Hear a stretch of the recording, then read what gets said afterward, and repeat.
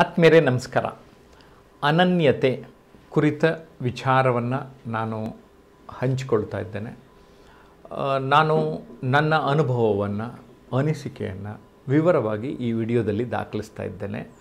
ಕಾರಣ ಏನಂದರೆ, ನೀವು ಕೂಡ ಈ ವಿಚಾರದ ಬಗ್ಗೆ ನಿಮ್ಮ ಅನಿಸಿಕೆಯನ್ನು, ನಿಮ್ಮ ಪ್ರಶ್ನೆಗಳನ್ನು ಕಾಮೆಂಟ್ನಲ್ಲಿ ದಾಖಲಿಸಿ ಎನ್ನುವುದು ನನ್ನ ಮೂಲ ಉದ್ದೇಶ.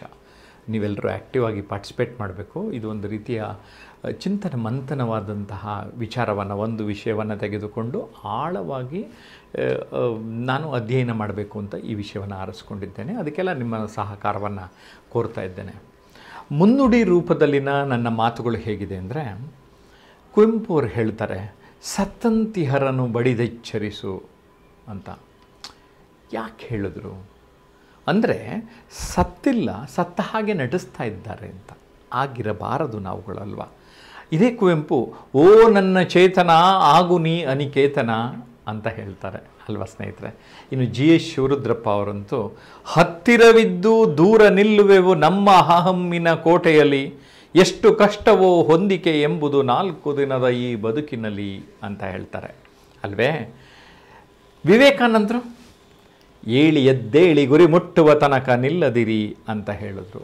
ಹಾಗಾಗಿ ನಾನು ಈ ಅನನ್ಯತೆ ವಿಷಯವನ್ನು ಮೂಲವಾಗಿ ಇಟ್ಟುಕೊಂಡು update, upgrade, scaling up, reinvent, enhance, battery charging, best version of you, polishing, tuning, fine tuning, positioning, ರೀಪೊಸಿಷನಿಂಗ್, push, motivation, transformation ಜೊತೆಗೆ ಸಾಧನೆಗೆ ಇಂಬು ನೀಡೋದಕ್ಕೆ you are the real hero ಅಂತ ಹೇಳೋದಕ್ಕೆ ಹೊರಡ್ತಾ ಇದ್ದೇನೆ.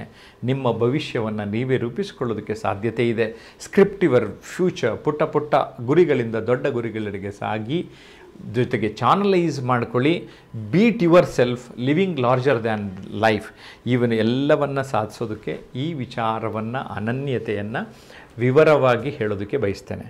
ಸೊ ಮುನ್ನುಡಿ ರೂಪದ ಮಾತುಗಳಾಯಿತು. ಅದಾದ ನಂತರ ಅನನ್ಯತೆ ಏನಿದು ಅನನ್ಯ? ಎವ್ರಿ ಚೈಲ್ಡ್ ಈಸ್ ಯುನೀಕ್ ಅಂತ ಅರವಿಂದೋ ಹೇಳಿದ್ದಾರೆ. ಪ್ರತಿ ವ್ಯಕ್ತಿ ವಿಭಿನ್ನ. ಅಂದರೆ ನಮ್ಮಂತೆ ಹಿಂದೆಯೂ ಇರಲಿಲ್ಲ, ಇಂದೂ ಇಲ್ಲ, ಮುಂದೆಯೂ ಹುಟ್ಟೋದಿಲ್ಲ. ಅಂದರೆ ನಾವೆಲ್ಲರೂ ಅನನ್ಯತೆ ಹೊಂದಿದವರೇ ಆಗಿದ್ದೇವೆ. ಎಲ್ಲರಂತೆ ನಾವಲ್ಲ.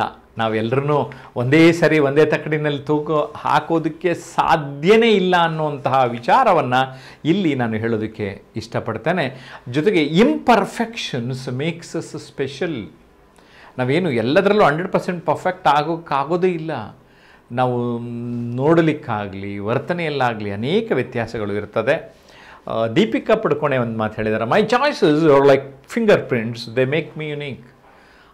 ನನ್ನ ಆಯ್ಕೆಗಳೇ ನನ್ನ ಫಿಂಗರ್ ಪ್ರಿಂಟ್ಸ್ ಇದ್ದ ಹಾಗೆ ಅಂತ. ಅಂದರೆ ಫಿಂಗರ್ ಪ್ರಿಂಟ್ಸ್ ಅಂದರೆ ಗೊತ್ತಿದೆ, ಒಬ್ಬರ ಫಿಂಗರ್ ಪ್ರಿಂಟ್ ಇದ್ದ ಹಾಗೆ ಮತ್ತೊಬ್ಬರದು ಇಲ್ಲ ಅಲ್ಲವೇ ಸ್ನೇಹಿತರೆ. Okay, so listen to your instincts. ನಿಮ್ಮ ಒಳದನಿಯನ್ನು ಆಲಿಸಿ. ಹಾಗಾದರೆ ಅನನ್ಯತೆ ಅರಿಯೋದಕ್ಕೆ ನಾವೇನು ಮಾಡ್ಬೋದು ಅಂತ ಅಂದರೆ, ನಾವು ಅಪ್ಡೇಟ್ ಮಾಡ್ಕೋಬೇಕು, ಅಪ್ಗ್ರೇಡ್ ಮಾಡ್ಕೋಬೇಕು, ರೀಇನ್ವೆಂಟ್ ಮಾಡ್ಕೋಬೇಕು, ಬೆಸ್ಟ್ ವರ್ಷನ್ ಆಫ್ ಯು ಆಗಬೇಕು. ಸೆಲ್ಫ್ ಅವೇರ್ನೆಸ್ ಮುಖ್ಯ ಆಗ್ತದೆ. A clear life vision ಇನಾಕ್ಯುಲೇಟ್ಸ್ you from distractions. ನಿಮ್ಮ ಹೆಸರೇ ನಿಮ್ಮ ಬದುಕಿನ ನಿಘಂಟುವಿನ ಅತ್ಯಂತ ಪ್ರಿಯವಾದ ಪದ. ಅಂದರೆ ಒಟ್ಟಾರೆ ಅನನ್ಯತೆಯ ಸುತ್ತಮುತ್ತನೇ ನಾನು ವಿಚಾರವನ್ನು ಮಾಡಬೇಕು ಅಂತ ಮತ್ತೊಂದು ಒಂದು ಚಾಪ್ಟರ್ ಟೈಪ್ನಲ್ಲಿ ನಾನು ನಿಮಗೆ ನೀಡಿದೆ.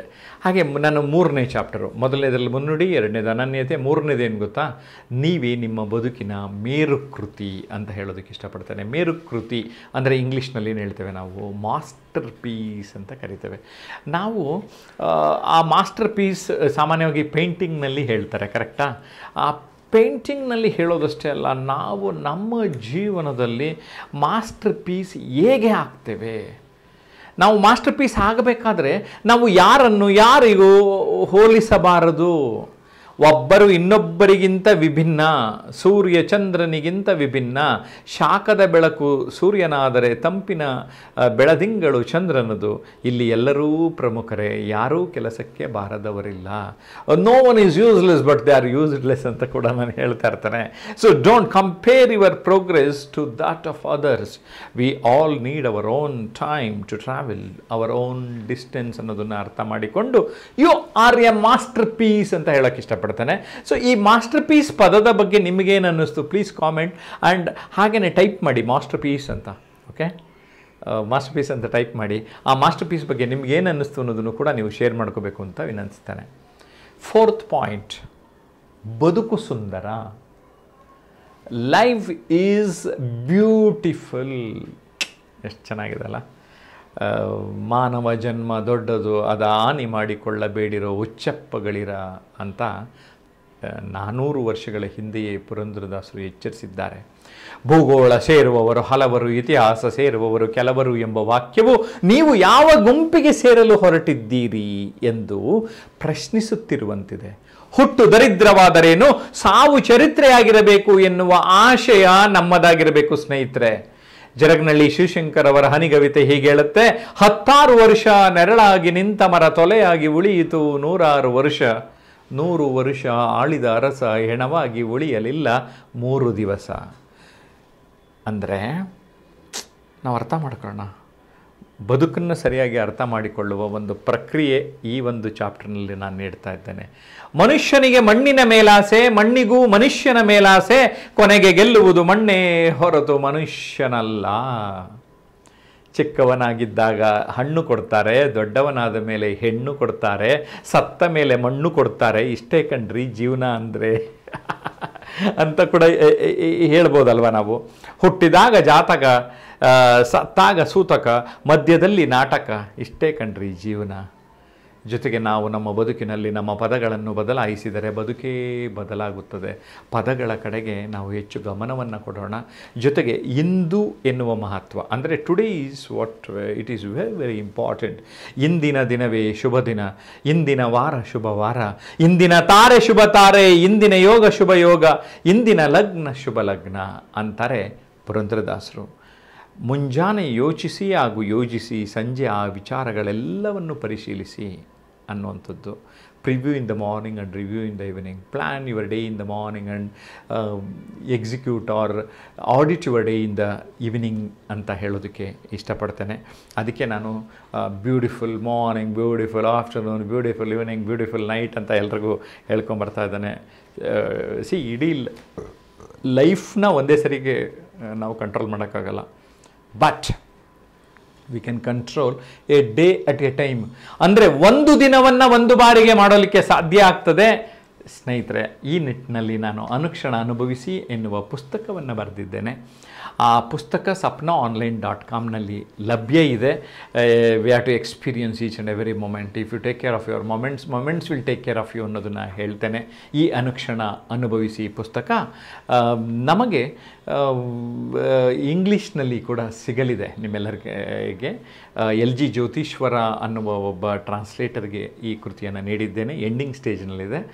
ಇಷ್ಟರಲ್ಲೇ ನಿಮ್ಮೆಲ್ಲರಿಗೂ ಇಂಗ್ಲೀಷ್ನ ಒಂದು ತರ್ಜುಮೆ ಆಗಿರುವಂತಹ ಕೃತಿ ಕೂಡ ನಿಮ್ಮೆಲ್ಲರಿಗೂ ಲಭ್ಯ ಆಗುತ್ತೆ ಅಂತ ಹೇಳೋಕ್ಕೆ ಇಷ್ಟಪಡ್ತೇನೆ. ನನಗನ್ಸುತ್ತೆ ನಾವು ನಮಸ್ಕಾರ ಮಾಡಿದಾಗ, ಕೃತಜ್ಞತೆ ತಿಳಿಸಿದಾಗ, ಸಂತೋಷ ಅಂದರೆ ಏನು ಅರ್ಥ ಮಾಡಿಕೊಂಡಾಗ, ಮುಗುಳ್ನಗೆಯನ್ನು ಅರ್ಥ ಮಾಡಿಕೊಂಡಾಗ ನಮ್ಮ ಬದುಕು ಚೆನ್ನಾಗಿ ಅರ್ಥ ಆಗ್ತದೆ. ಅದಕ್ಕೆ ಬೇಂದ್ರೆ ಹೇಳ್ತಾರೆ, ರಸವೇ ಜನನ ವಿರಸ ಮರಣ ಸಮರಸವೇ ಜೀವನ ಅಂತ. ಇದೇ ಬೇಂದ್ರೆ ಹೇಳ್ತಾರೆ, ಒಬ್ಬರು ಮತ್ತೊಬ್ಬರನ್ನು ತಿಂದು ಬದುಕಬಾರದು, ತಿಳಿದು ಬದುಕಬೇಕು ಅಂತ. ಬದುಕು ಸುಂದರ, ಏನಂತೀರಿ? ಪಾಯಿಂಟ್ ನಂಬರ್ 5, ಸ್ವೀಕಾರದ ಮನಸ್ಥಿತಿ, ಮೈಂಡ್ಸೆಟ್ ಆಫ್ ಅಕ್ಸೆಪ್ಟೆನ್ಸ್. ಅದಕ್ಕೆ DVG ಅವರ ಒಂದು ಕಗ್ಗವನ್ನು ಇಲ್ಲಿ ಬಳಸ್ಕೊಳ್ತೇನೆ. ಬರದಿಹುದರ ಎಣಿಕೆಯಲ್ಲಿ ಬಂದಿರುವುದ ಮರೆಯದಿರು, ಒಳಿತುಗಳನ್ನು ಗುರುತಿಸಿಕೋ, ಕೆಡುಕುಗಳ ಮಧ್ಯದಲ್ಲಿ ಬಂದ ಭಾಗ್ಯವನ್ನು ನೆನೆ, ಬಾರದೆಂಬುದನ್ನು ಬಿಡು, ಅರುಷಕ್ಕಿದು ದಾರಿ ಮಂಕುತಿಮ್ಮ. ಎಷ್ಟು ಚೆನ್ನಾಗಿ ಹೇಳಿದಾರಲ್ಲ. ಸೊ ಈ ರೀತಿ ನಾವು ಆಕ್ಸೆಪ್ಟ್ ಮಾಡಿಬಿಟ್ರೆ ನಮ್ಗೆ ಸುಮಾರು ಪ್ರಾಬ್ಲಮ್ಸು ಸಾಲ್ವ್ ಆಗಿಬಿಡುತ್ತೆ. ಸತ್ಸಂಗದಿಂದ ಉಪಯೋಗಗಳಿದೆ. ಸಜ್ಜನರ ಸಂಘ ಹೆಜ್ಜೇನು ಸವಿದಂತೆ, ಸಗಣಿಯೊಡನೆ ಸರಸವಾಡುವುದಕ್ಕಿಂತ ಗಂಧದೊಡನೆ ಗುದ್ದಾಡುವುದು ಮೇಲು ಅನ್ನುವಂತಹ ವಿಚಾರಗಳನ್ನೆಲ್ಲ ನಾವು ಅರಿತು ಬಾಳಿದರೆ ನಮ್ಮ ಬದುಕೇ ಒಂದು ಸುಂದರವಾಗಿ ನಿರ್ಮಾಣ ಆಗ್ತದೆ. ಯಶಸ್ವಿ ವ್ಯಕ್ತಿಯಾಗುವಂಥದ್ದು ಮತ್ತು ಶ್ರೀಮಂತಿಕೆ ಆರಂಭವಾಗುವುದು ಆಯಾ ವ್ಯಕ್ತಿಯ ಮನಸ್ಥಿತಿಯ ಪ್ರಭಾವದಿಂದ. ಓಕೆ, ನಿಮಗೆ ಆನೆ ಕಾಲಿಗೆ ಚಿಕ್ಕ ಮರಿಯಾಗಿದ್ದಾಗ ಹಗ್ಗ ಕಟ್ತಾರೆ, ದೊಡ್ಡ ಆನೆ ಆದರೂ ಏನು ಮಾಡುತ್ತೆ, ಬಿಡಿಸ್ಕೊಳ್ಳೋಕೆ ಹೋಗಲ್ಲ. ಆ ರೀತಿ ನಾವು ಮೈಂಡ್ಸೆಟ್ಗೆ ಉತ್ತಮವಾದಂತಹ ಒಂದು ಉದಾಹರಣೆಯನ್ನು ಕೂಡ ನಾವು ನೀಡಬಹುದಾಗಿದೆ ಅನ್ನೋದನ್ನು ಅರಿಯೋಣ. ಹಾಗಾಗಿ ಬದುಕು ಹೂವಿನ ಹಾಸಿಗೆ ಅಲ್ಲ, ಅಲ್ಲಿ ಎಲ್ಲವೂ ಇದೆ. ಆದರೆ ಅದನ್ನು ಸ್ವೀಕರಿಸುವ ಮನೋಭಾವ ನಮ್ಮದಾದರೆ ನಮ್ಮ ಬದುಕೇ ಬದಲಾಗುತ್ತದೆ ಅಲ್ವೇ?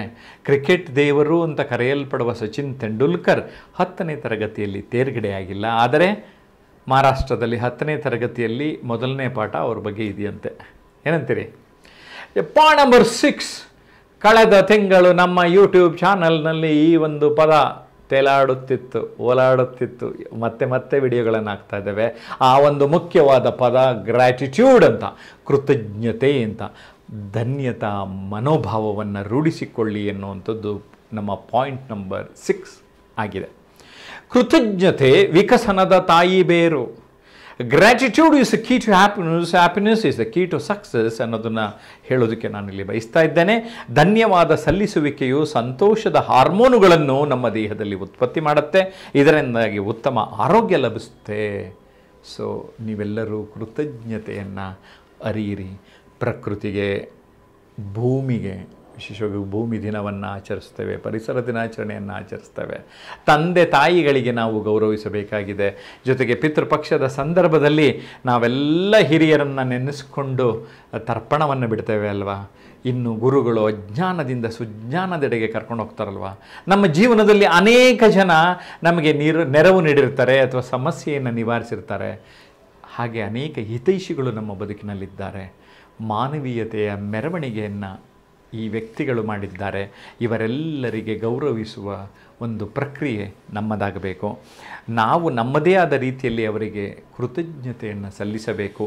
ಕೃತಜ್ಞತಾ ಭಾವ ಕಡಿಮೆ ಆಗ್ತಾ ಇದೆ ಅಂತ ಒಂದು ಭಾವನೆ ಇದೆ. ಆದರೆ ಆ ಭಾವನೆ ಹಾಗೆ ಇರೋದು ಬೇಡ. ನಾವು ಅದನ್ನು ಸುಳ್ಳು ಮಾಡೋಣ. ಪ್ರಾಣಿ ಪಕ್ಷಿಗಳಲ್ಲಿನ ಸ್ಪಂದಿಸುವಿಕೆ ಅನ್ನೋದನ್ನು ಗಮನಿಸೋಣ. ನಾಯಿ ಅನ್ನುವಂಥದ್ದು ಕೃತಜ್ಞತೆ ಇರುವಂತಹ ಪ್ರಾಣಿ. ಊಟ ಮಾಡುವಾಗ ರೈತರಿಗೂ, ಮಲಗುವಾಗ ಸೈನಿಕರನ್ನು ಎಲ್ಲರೂ ಸ್ಮರಿಸಲೇಬೇಕು ಅಂತ ಹೇಳೋದಕ್ಕೆ ಇಷ್ಟಪಡ್ತೇನೆ. ಹಾಗಾಗಿ ನಾಗಮ್ಮ ಫೌಂಡೇಶನಿಂದ ಪ್ರತಿ ವರ್ಷ ಸೆಪ್ಟೆಂಬರ್ 3ನೇ ವಾರದಲ್ಲಿ ನಾವು ಸಾಮಾನ್ಯವಾಗಿ ಗ್ರ್ಯಾಟಿಟ್ಯೂಡ್ ಫಂಕ್ಷನ್ನ ಆಯೋಜನೆ ಮಾಡಿದ್ವಿ. ಆ ಎಲ್ಲ ವಿಡಿಯೋಗಳು ನಿಮಗೆ ಲಭ್ಯ ಇದೆ. ಆ ಇಡೀ ಕಾರ್ಯಕ್ರಮದ ತುಣುಕುಗಳನ್ನು ನಾವು ನೀಡ್ತಾ ಇದ್ದೇವೆ. ಆನಂದಿಸಿ, ಆಸ್ವಾದಿಸಿ, ಜೊತೆಗೆ ಕಾಮೆಂಟ್ ಮಾಡಿ ಹಂಚಿಕೊಳ್ಳಿ. ಸುಮಾರು 150 ಜನ ಕಾರ್ಯಕ್ರಮದಲ್ಲಿ ಭಾಗವಹಿಸಿದರು. ಅವರೆಲ್ಲರೂ ಕೂಡ ಈ ಕೃತಜ್ಞತೆ ಒಂದು ಎಕ್ಸಾಂಪಲ್ ಆಗಿ ಒಂದು ಭಾವನಾತ್ಮಕವಾದಂತಹ ಒಂದು ಲೋಕ ಅಲ್ಲಿ ಸೃಷ್ಟಿಯಾಗಿತ್ತು. Okay, so inhale love, exhale gratitude ಅಂತ ಹೇಳ್ತಾನೆ. ಎಸ್ ಫ್ರೆಂಡ್ಸ್, ಪಾಯಿಂಟ್ ನಂಬರ್ 7, ನಿಮ್ಮನ್ನು ನೀವು ಪ್ರೀತಿಸಿ, ನೀವೇನಾಗಬೇಕೋ ಆಗಿ ನಿಮ್ಮಂತೆಯೇ ಜೀವಿಸಿ ಎನ್ನುವ ವಿಚಾರವನ್ನು ಇಲ್ಲಿ ಹೇಳೋದಕ್ಕೆ ಇಷ್ಟಪಡ್ತೇನೆ. ನಿಮ್ಮ ದೈಹಿಕ ಮತ್ತು ಆಂತರಿಕ ಸೌಂದರ್ಯವನ್ನು ಗುರುತಿಸಿಕೊಳ್ಳಿ. To fall in love with your self is the first secret to happiness ಅಂತ ರಾಬರ್ಟ್ ಮಾರ್ಲೆ ಅವರು ಹೇಳ್ತಾರೆ. ನಮ್ಮ ಹೆಸರೇ ನಮಗೆ ಅತ್ಯಂತ ಪ್ರಿಯವಾದ ಪದ ಸ್ನೇಹಿತರೆ. ನಿಮಗಿಷ್ಟವಾಗುವ ಉಡುಗೆ ತೊಡುಗೆಯನ್ನು ಧರಿಸಿ ಸ್ನೇಹಿತರೆ. ಸುಪ್ರಭಾತ ಚಲನಚಿತ್ರದ ಗೀತೆ ಸಾಲು ಏನು ಹೇಳುತ್ತೆ? ನನ್ನ ಹಾಡು ನನ್ನದು, ನನ್ನ ರಾಗ ನನ್ನದು, ನನ್ನ ತಾಳ ನನ್ನದು, ನನ್ನ ಆಸೆ ನನ್ನದು, ಎಲ್ಲೆಲ್ಲಿಯೂ ಎಂದೆಂದಿಗೂ ನನ್ನಂತೆ ನಾನು ಇರುವೆನು, ನುಡಿವೆನು, ನಡೆವೆನು, ನುಡಿವೆನು ಈ ಬಾಳಲಿ. ಆ ರಾಗಕ್ಕೆ ತಕ್ಕಂಗೆ ಹಾಡಿಲ್ಲ ನಾನು, ಆದರೂ ಪ್ರಯತ್ನ ಪಟ್ಟೆ. ಓಕೆ, ಸೊ ನಾವು ನಮ್ಮ ಬದುಕನ್ನು ಅರ್ಥ ಮಾಡಿಕೊಂಡರೆ ಸಾಧ್ಯ ಆಗ್ತದೆ ಇದೆಲ್ಲ. ಓಕೆ, ಜೊತೆಗೆ ಬೇರೆ ಬೇರೆ ಉದಾಹರಣೆಗಳನ್ನು ನಾವಿಲ್ಲಿ ಕೊಡ್ಬೋದಾಗ್ತದೆ. ಜರ್ಮನಿಯ ನಾಯಕಿ ಏಂಜೆಲಾ ಮರ್ಕೆಲ್ಗೆ ಆಶೀರ್ವದಿಸಿ ಆ ವಿದಾಯ ಹೇಳಿದ ಜರ್ಮನಿಯ ಒಂದು ಕಥೆಯನ್ನು ನಾನು ಇಲ್ಲಿ ಸ್ಮರಿಸ್ಕೋತಾನೆ. ಜೊತೆಗೆ ಸ್ವಯಂ ಚಿತ್ರಣ, ಸೆಲ್ಫ್ ಇಮೇಜ್, ನಮ್ಮ ಬಗ್ಗೆ ನಾವು ಒಂದು ಯೋಚಿಸುವ, ನೋಡುವ ವಿಧಾನವಾಗಿದೆ. ಅದನ್ನು ಸರಿಯಾಗಿ ಅರ್ಥ ಮಾಡಿಕೊಳ್ಳೋಣ. ನಿಮ್ಮಂತೆ ನೀವು, ಓಕೆ, ನಿಮ್ಮಂತೆ ನೀವು ಆಗಬೇಕು ಅನ್ನೋದು ನನ್ನ ಒಂದು ಹಾರೈಕೆ. ಅನಗತ್ಯ ಹೋಲಿಕೆ ಬೇಡ. ಇತರರು ನಮ್ಮ ಬದುಕಿನಲ್ಲಿ ಸವಾರಿ ಮಾಡದಂತೆ ನಾವು ನೋಡ್ಕೋಬೇಕು. Okay, point number 7. Point number 8, ನಿಮ್ಮ ಒಲವಿಗೆ ನೀರೆರೆಯಿರಿ. ಅಂದರೆ ಏನು? ನಿಮ್ಮ ಒಲವು. ನೀವೇನು ಇಷ್ಟಪಡ್ತೀರಿ? ನಿಮಗೇನು ಇಷ್ಟ ನಮಗೆ ಕಂಡುಕೊಂಡ್ರೆ ತಾನೇ ಅದು ಸಿಗೋದು ಅದಕ್ಕೆ ನಾನೇನು ಹೇಳ್ತೀನಿ ಅಂದರೆ, ಮನಸ್ಸಿದ್ದರೆ ಮಾರ್ಗ, ಗುರಿ ಇದ್ದರೆ ಸ್ವರ್ಗ. ಆ ಮನಸ್ಸು ಮಾಡಿ ಗುರಿ ಇಟ್ಕೊಳ್ಳಿ ಅಂತ ಹೇಳ್ತಾನೆ. ನಿಮ್ಗೇನು ಬೇಕು ಅದನ್ನು ಪಡೆಯೋಕ್ಕೆ ನಿಮ್ಮ ಯೋಜನೆಗಳೇನು ಆ ಕಡೆ ಗಮನ ಕೊಡಿ ಅಂತ ಹೇಳ್ತಾನೆ. ಜೊತೆಗೆ ಗುರಿಗಳು ಏಕೆ ಬೇಕು, ಗುರಿಗಳ ಬಗೆಗಳು, ಸಾಮಾನ್ಯವಾಗಿ ಗುರಿಗಳನ್ನು ನಿರ್ಧರಿಸಿಕೊಳ್ಳಬೇಕಾದಂತಹ ಅಂಶಗಳು, ಇವೆಲ್ಲವನ್ನ ಹೇಳ್ತಾನೆ. A dream is just A dream, but A goal is A dream with A plan and A dead line ಅನ್ನೋದನ್ನು ಈ ಸಂದರ್ಭದಲ್ಲಿ ನಾನು ಹೇಳೋದಕ್ಕೆ ಇಷ್ಟಪಡ್ತೇನೆ ಸ್ನೇಹಿತರೆ. ಯಾವಾಗ ನಾವು ಇದನ್ನೆಲ್ಲ ಅರ್ಥ ಮಾಡ್ಕೊಳ್ತೀವಿ, ನಮ್ಮ ಜೀವನದಲ್ಲಿ ನಮ್ಮ ಪ್ಯಾಷನ್ ಏನು ಅನ್ನೋದು ಗೊತ್ತಾಗ್ತದೆ. Point number 9, ವಿಭಿನ್ನತೆಯನ್ನು ಅರಿಯಿರಿ. We are all something different, isn't it? ನಾನು ಯಾರು ಅನ್ನೋದನ್ನು ನಾವು ಅರ್ಥ ಮಾಡ್ಕೊಳ್ತಾ ಇದ್ದರೆ, ನಮ್ಮ ಬಗ್ಗೆ ನಾವು ಕೆದಕಿ ಉತ್ತರಗಳನ್ನು ಕಂಡುಕೊಳ್ಳುತ್ತಿದ್ದರೆ, ನಿಮ್ಮ ಬಯೋಡೇಟಾವನ್ನು ವಿಸ್ತರಣೆ ಮಾಡ್ಬೋದು ಸ್ನೇಹಿತರೆ. ಆ ವಿಸ್ತಾರ ಮಾಡ್ಕೊಳ್ತಾ ನಿಮ್ಮ ಆಸಕ್ತಿಗಳೇನು, ನಿಮ್ಮ ಇಂಟರೆಸ್ಟ್, ಒಲವುಗಳೇನು, ಇವೆಲ್ಲವನ್ನು ಗುರುತಿಸಿಕೊಂಡು ನಿಮ್ಮ ಜೀವನದಲ್ಲಿ ಬಹುದೊಡ್ಡ ಸಾಧನೆಯನ್ನು ಮಾಡಲಿಕ್ಕೆ ಸಾಧ್ಯ ಇದೆ. ಆ ಒಂದು ಸಾಧ್ಯತೆಯನ್ನು ನೀವು ಮಾಡಿಕೊಳ್ಳಿ ಎನ್ನುವುದು ನನ್ನ ಸದುದ್ದೇಶ. Point number 10, ಸ್ವಂತಿಕೆ ನಿಮ್ಮದಾಗಲಿ. ನಿನ್ನಂತೆ ನೀನಾಗು, ನಿನ್ನನ್ನು ಅರಿ ಮೊದಲು ಚೆನ್ನೆಂದು ಅವರಿವರನ್ನು ಅನುಕರಿಸಬೇಡ ಅಂತ ಬೀಚಿ ಹೇಳಾರೆ. ಅದನ್ನು ಗಮನದಲ್ಲಿಟ್ಕೊಳ್ಳೋಣ. ಈ ಸ್ವಂತಿಕೆ ಎನ್ನುವಂಥದ್ದು ನಮ್ಮ ಒಂದು ಬದುಕಿಗಿನ ಉದ್ದೇಶವನ್ನು ಅರಿಯೋದಕ್ಕೆ ಅನುವು ಮಾಡಿಕೊಳ್ಳುತ್ತೆ. ನಾವು ಆರಂಭಿಕ ದಿನಗಳಲ್ಲಿ ಏನಾಗುತ್ತೆ, ಬೇರೆಯವ್ರನ್ನ ಅವ್ರವ್ರನ್ನ ಫಾಲೋ ಮಾಡಬೇಕಾಗ್ತದೆ, ಒಂದು ಮಾರ್ಗದರ್ಶಿಗಳನ್ನಾಗಿ ಇಟ್ಕೋಬೇಕಾಗ್ತದೆ. ಆದರೆ ಬರುತ್ತಾ ನಾವು ನಮ್ಮ ಬದುಕನ್ನು ನಾವು ನಮ್ಮ ರೀತಿಯಲ್ಲೇ ಬಾಳಬೇಕಾಗುತ್ತದೆ. ಪಾಯಿಂಟ್ ನಂಬರ್ 11, ವೆರಿ ಇಂಪಾರ್ಟೆಂಟ್, ದೃಷ್ಟಿಕೋನ ಬಾಳಿನ ಸೋಪಾನ. ದೃಷ್ಟಿ ಬದಲಾದರೆ ದೃಶ್ಯ ಬದಲಾದೀತು ಅಂತ ಹೇಳ್ತಾ ಇರ್ತಾನೆ. How we look at things is very important. ಅದು ನಾವು ನೆಗೆಟಿವಿಂದ ಪಾಸಿಟಿವ್ ಆಗಿ ಹೋಗೋದಕ್ಕೆ ತುಂಬ ಸಾಧ್ಯ ಆಗ್ತದೆ ಸ್ನೇಹಿತರೆ. ಓಕೆ, ಆರ್ಥರ್ ಆ್ಯಶ್ ಅನ್ನುವಂತಹ ಒಬ್ಬ ಟೆನ್ನಿಸ್ ಪ್ಲೇಯರ್ ಹೇಳ್ತಾನೆ, ಅವನಿಗೆ ಏಡ್ಸ್ ಬರುತ್ತೆ. ಆವಾಗ ಒಂದು ಮಾತು ಹೇಳ್ತಾನೆ, ಅವನ್ನ ಕೇಳ್ತಾರೆ, ನಿನಗೆ ಬೇಜಾರಾಗಿಲ್ವ ಅಂತ ಕೇಳ್ತಾರೆ. ಅದಕ್ಕೆ ನನಗೆ ವರ್ಲ್ಡಲ್ಲೇ ನಂಬರ್ 1 ಟೆನ್ನಿಸ್ ಪ್ಲೇಯರ್ ಆದಾಗ ಯಾರಾದರೂ ಕೇಳಿದ್ರಾ ನೀನೇ ಯಾಕೆ ಅದೇ ಅಂತ, ಈಗ ನನಗೆ ಯಾಕೆ ಬಂದೆ ಅಂತ ನಾನೇ ಕೇಳಲಿ ಅಂದ್ಬಿಟ್ಟು ಅವನು ವರ್ಲ್ಡಲ್ಲಿ ಏಡ್ಸ್ ಪೇಷಂಟ್ಸ್ಗೆಲ್ಲ ತನ್ನ ಹಣವನ್ನೆಲ್ಲ ಡೊನೇಟ್ ಮಾಡ್ತಾನೆ, ಆರ್ಥರ್ ಆ್ಯಶ್. ಹಾಗಾಗಿ ಒಬ್ಬ ದೊಡ್ಡ ವ್ಯಕ್ತಿ ಆಗ್ತಾನೆ. ಚಿಂತನೆಯ ಮೇಲೆ ಪ್ರಭಾವ ಬೀರುವ ಅಂಶಗಳು ಯಾವ್ಯಾವುದು ಗೊತ್ತಾ ಸ್ನೇಹಿತರೆ? ಪರಿಸರ, ಶಿಕ್ಷಣ, ಅನುಭವ. ಯಾವ ದೃಷ್ಟಿಯಲ್ಲಿ ನಾವು ನೋಡುತ್ತೇವೋ ಹಾಗೆಯೇ ಅದರ ಪ್ರತಿಬಿಂಬ. ಅಂದುಕೊಳ್ಳುವುದು ಜೀವನವಲ್ಲ, ಹೊಂದಿಕೊಳ್ಳುವುದು ಜೀವನ ಅನ್ನುವುದನ್ನು ನಾನು ಇಲ್ಲಿ ಎಂಫಸೈಸ್ ಮಾಡಿದ್ದೇನೆ. ನಿಮ್ಮ ತೊಂದರೆಗಳು ನಿಮಗಿಂತ ದೊಡ್ಡವಲ್ಲ, ಎಲ್ಲವನ್ನ ನೀವು ಸಾಲ್ವ್ ಮಾಡೋದಕ್ಕೆ ಸಾಧ್ಯತೆ ಇದೆ. ಮತ್ತೊಬ್ಬರ ಕಾಲೆಳೆಯಬೇಡಿ, ಕೈ ಹಿಡಿದು ಮೇಲೆತ್ತಿರಿ ಅಂತ ನಾನು ಈ ಪಾಯಿಂಟಲ್ಲಿ ಹೇಳಕ್ಕೆ ಇಷ್ಟಪಡ್ತೇನೆ. ಎಸ್ ಸ್ನೇಹಿತರೆ, ನೆಕ್ಸ್ಟ್ ಪಾಯಿಂಟ್ ನಂಬರ್ 12, ಅಭ್ಯಾಸಗಳು ವರ್ತನೆಯನ್ನು ರೂಪಿಸುತ್ತವೆ. ನಾವು ಏನು ಅಭ್ಯಾಸ ಮಾಡ್ಕೊಳ್ತಾ ಇರ್ತೀವಲ್ಲ, ಅವು ನಮ್ಮ ವರ್ತನೆಯ ಮೇಲೆ ಪ್ರಭಾವ ಬೀರ್ತವೆ. We are what we repeatedly do. Excellence therefore is not an act but A habit ಅಂತ ಅರಿಸ್ಟಾಟಲ್ ಹೇಳ್ತಾರೆ. ಅಭ್ಯಾಸಗಳಿಂದ ನಮ್ಮ ಗುರುತು ಬದಲಾಗುತ್ತದೆ. ಹೊಸ ಹೊಸ ಅಭ್ಯಾಸಗಳನ್ನು ನೀವೆಲ್ಲರೂ ಆರಂಭಿಸಿ ಅಂತ ಹೇಳೋದಕ್ಕೆ ಇಷ್ಟಪಡ್ತಾನೆ. ಸ್ಟೀಫನ್ ಆರ್ ಕೋವಿ ಹೇಳ್ತಾರೆ, 7 habits of highly effective ಪೀಪಲಲ್ಲಿ B proactive, begin with the end in mind, put first things first, think win, seek first to understand then to be understood, ಸಿನರ್ಜೈಸ್, sharpen the ಸಾ ಅನ್ನುವಂತಹ ಪಾಯಿಂಟ್ಸ್ಗಳನ್ನು ಹೇಳ್ತಾರೆ. ಹಾಗಾಗಿ ಅಭ್ಯಾಸಗಳ ಆಯ್ಕೆ ನಮ್ಮದು.